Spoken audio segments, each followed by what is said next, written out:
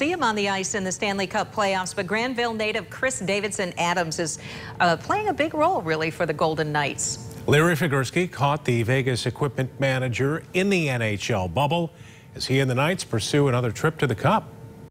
Well, Chris began his career, like a number of others, under longtime Griffin's equipment manager Brad Thompson here in Grand Rapids.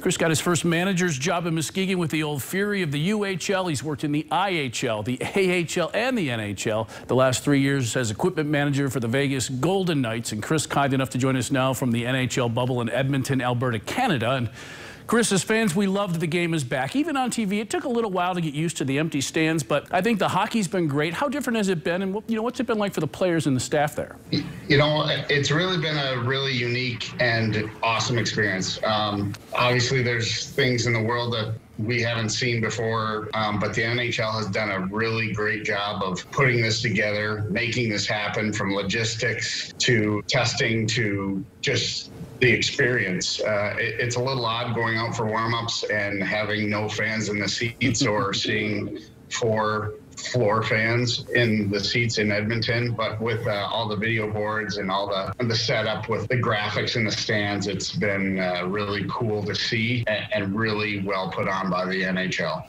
And the league's done a great job of keeping everybody safe, Chris. At last I think around 10,000 COVID tests, not a single positive. Obviously, that doesn't happen without the players and the staffs taking out a good chunk of that responsibility as well. What's the vibe like amongst the guys and and the teams and in that responsibility? It's been very well received. Everyone feels safe in the bubble. We're getting tested every day. The league and the city of Edmonton has done a great job of making us feel safe and protected. You still have to do your due diligence and make sure you're wearing a mask. I'm in a room by myself here, so nobody to physical distance from, so I can take off my mask for a couple minutes, but just doing our extra due diligence as team staffs, extra sanitizing, taking care of the gear and rooms, and extra cleaning crews coming through, and always making sure everything's clean and disinfected. There's millions of us who grew up playing hockey, dreaming of making it to the NHL, so very, very few actually do. You found another way to get there. Even, 7 seasons into the NHL, is it still surreal to you at times being a part of that? Yeah, for sure. I mean, it's still surreal.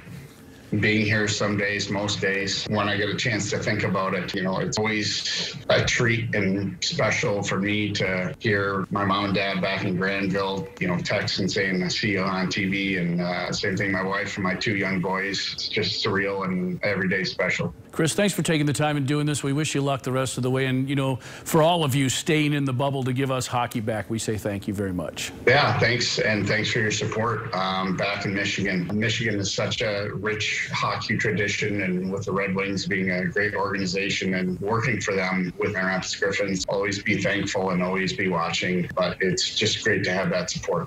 Thanks again, Chris. Go get a cup, buddy. Thanks again. Appreciate it.